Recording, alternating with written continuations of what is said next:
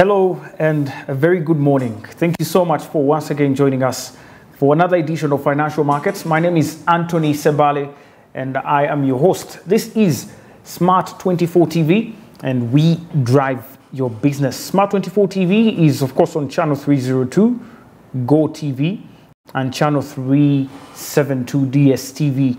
As well, you can find us on our YouTube platform. That's at Smart 24 TV Live for your updates on what's currently happening in the world of business.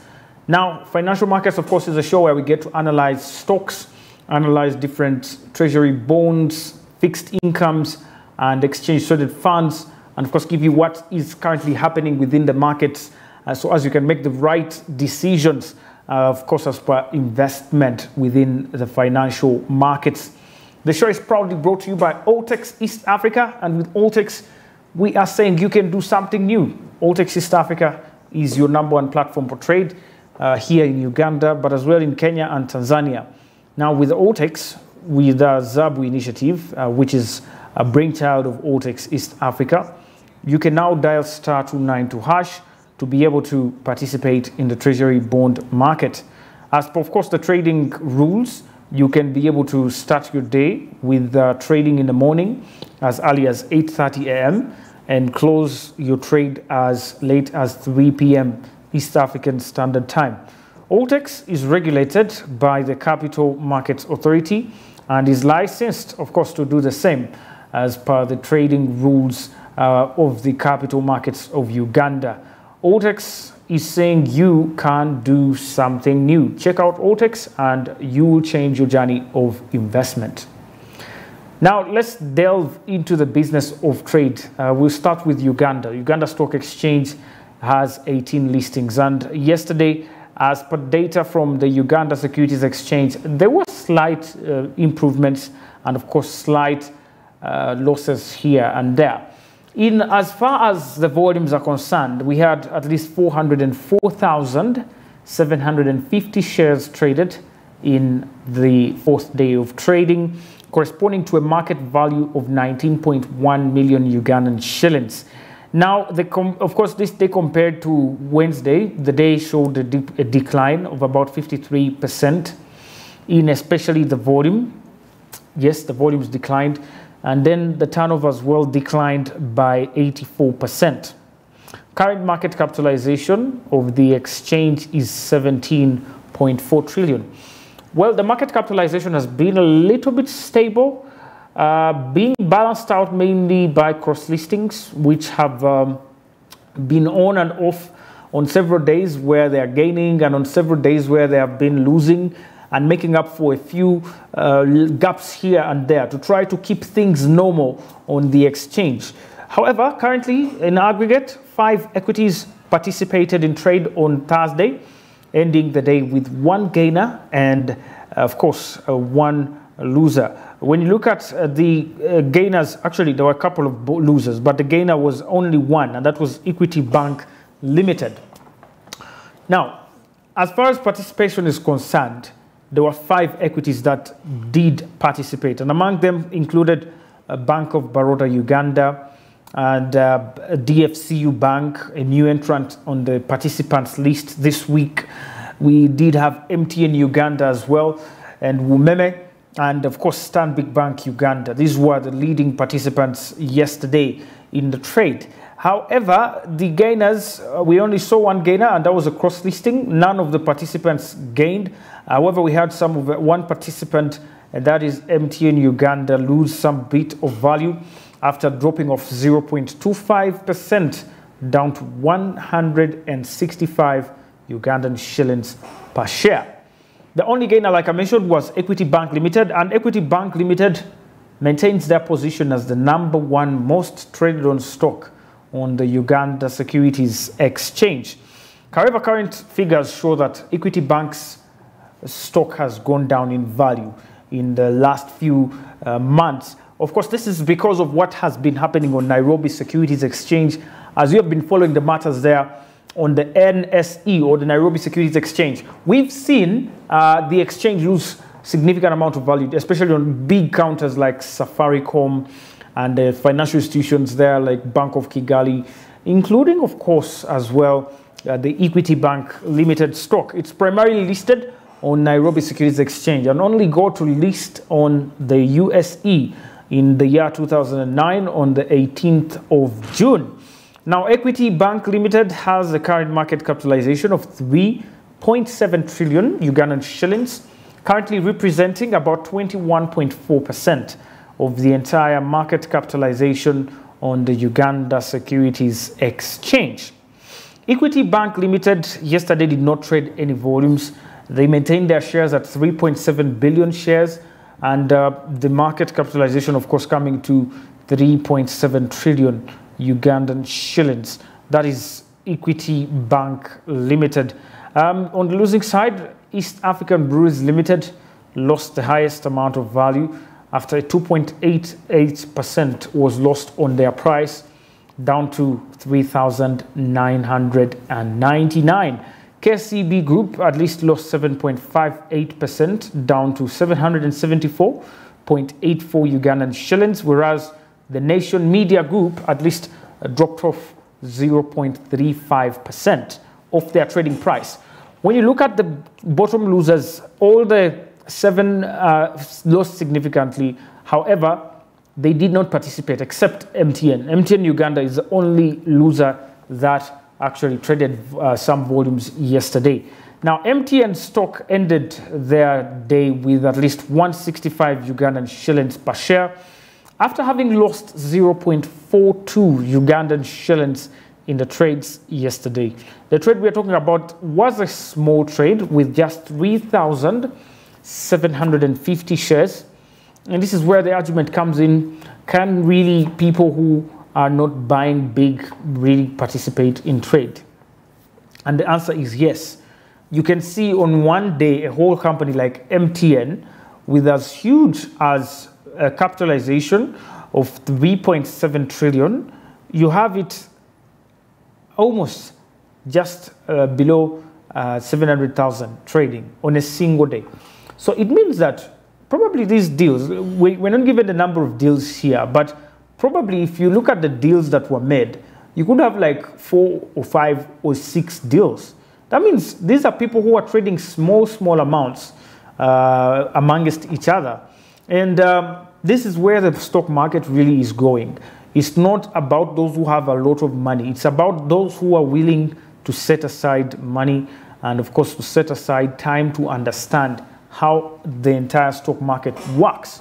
And so that's why I want to urge you, my friend, a farmer, a border rider, a taxi driver, a conductor, anyone out there, a student, you can start. You can start. The earlier, the better. The more time you have your portfolio to grow, the more your returns will probably rise if things work in your favor. But definitely things do work for those who wait on the stock market. That's what we say. Those who wait will always have things working out for them. Those who are impatient and just want to look at the money grow every now and then, you definitely lose out on a lot. Now, the company here we're talking about, MTN Uganda, is currently, when you look at their capitalization, really, I don't know if they are in the same place as per, of course, the securities listings and rankings, because their market capitalization of 3.7 trillion is just as high as Equity Bank Limited stock at 3.7 trillion, but they're still ranked the second most valuable. Probably a few small figures there, here and there differ, but MTN is really one of those major stocks on the Uganda Securities Exchange. Now, as per the trading, now in the 1 week counters, when you look at the 1 week performance of MTN, they have lost 2.98% of their pricing, and in the last 4 weeks at least 0.02%, whereas in the last 1 quarter 5.71%. The price at MTN is quite fragile.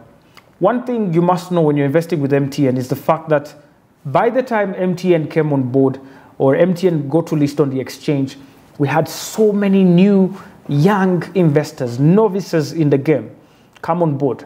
Why? Because MTN brought convenience on the market. And so there was a lot of access by the public. The people got to know about a share for the first time and immediately bought shares. That was the biggest category that we had, buying shares into MTN. Of course, that worked for their good and also for their bad somehow, somewhere. But in the long run, it's working for their good.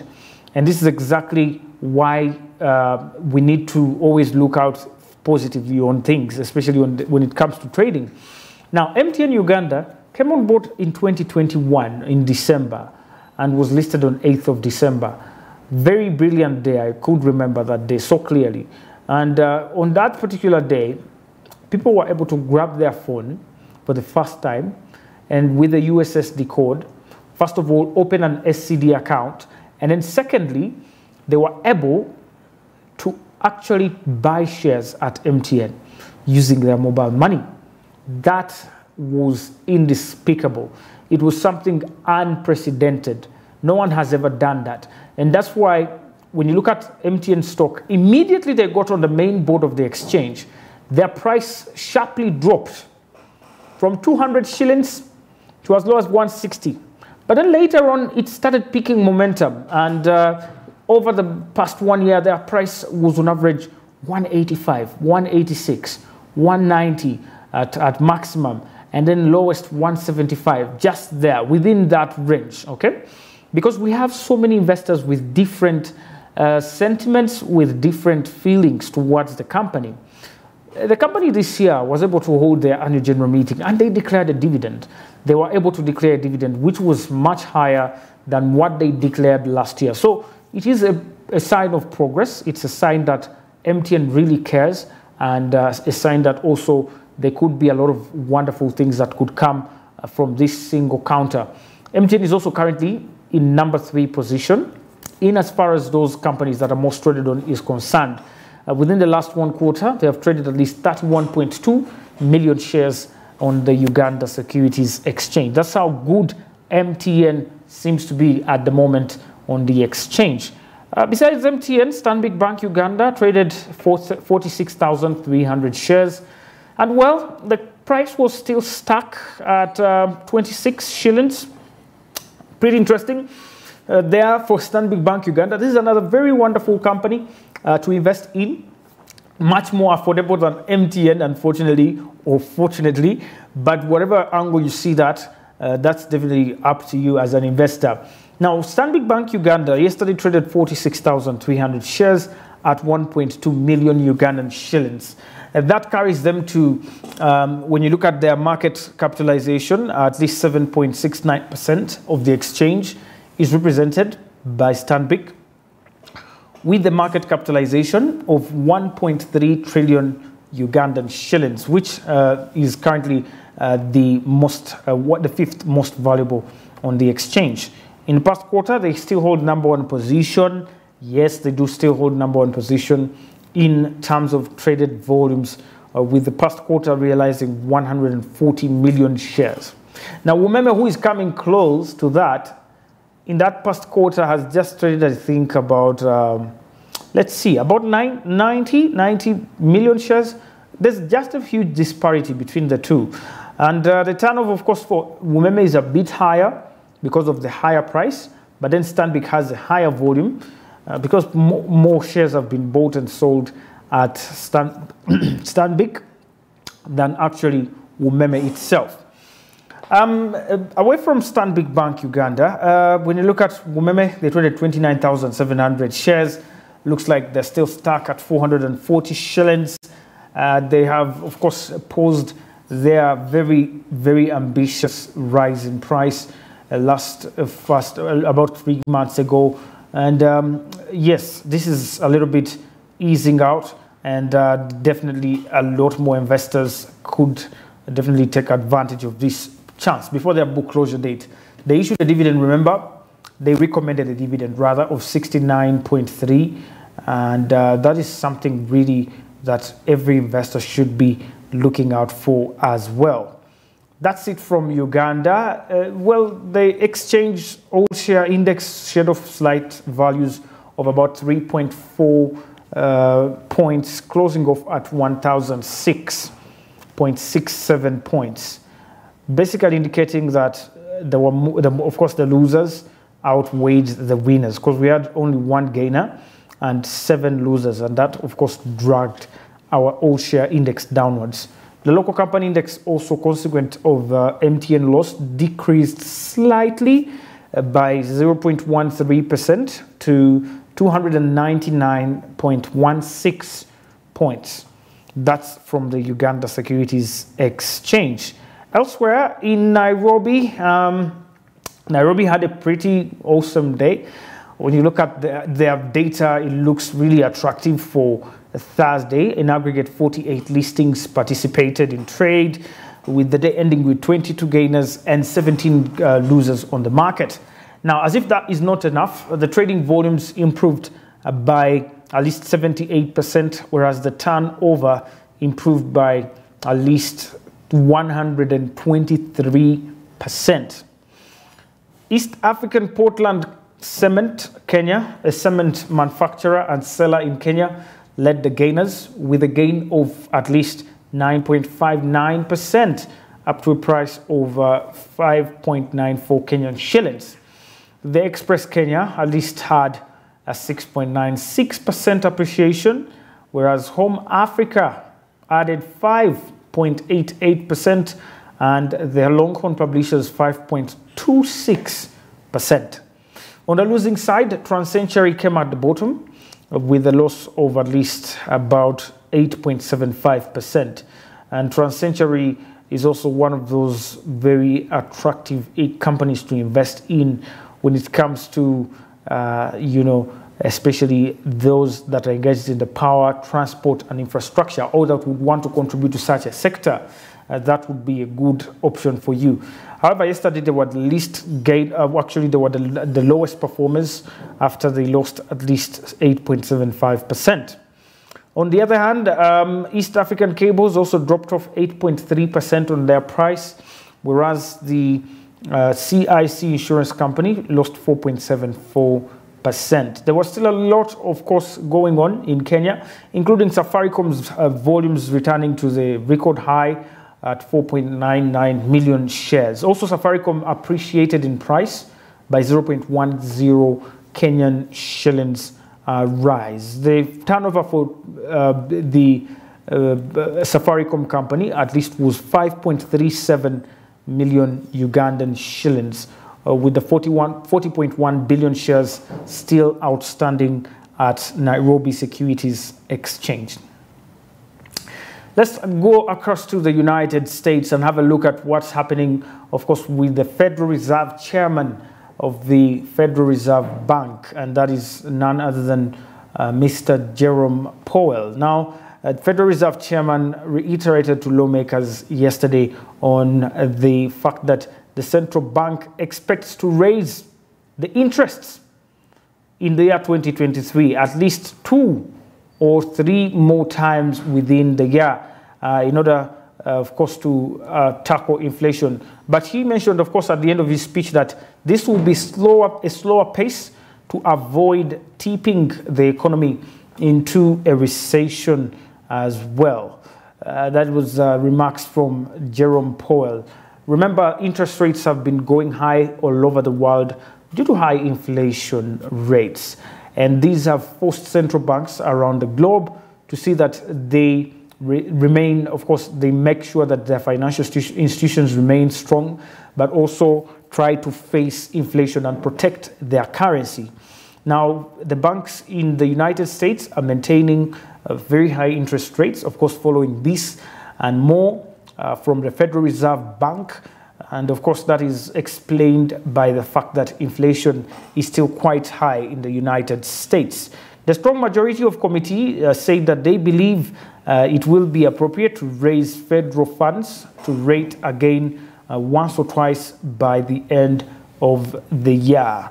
That's, of course, what's coming in from the United States. The S&P 500 currently is at 4,404 points, and the Dow Jones Industrial Average at 34,084 points, whereas the Nasdaq futures are at 15,143 and Russell 2,000 at 1,800. That's, of course, from the big indices in the United States. My name is Anthony Sebale. Thank you so much for once again tuning in. and for watching Smart 24 TV. A lot more business is coming your way with UG Tukole, Skill Up later in the day, and all your business content coming all through Smart 24 TV. The show is proudly brought to you by Otex East Africa, and Otex is saying more money, no hassle. With Otex under Zabu, you can, of course, possess your money and possess your future. Simply dial *292# and follow the prompts to know how you can invest across East African Treasury bonds. Otex East Africa, doing something new. And there you have it. We are off for the weekend. We'll be back on Monday. The markets are also going to be closing today. I wish you a very happy weekend. Remember to save some money and invest next week. Have a good day. See you next week. Bye for now.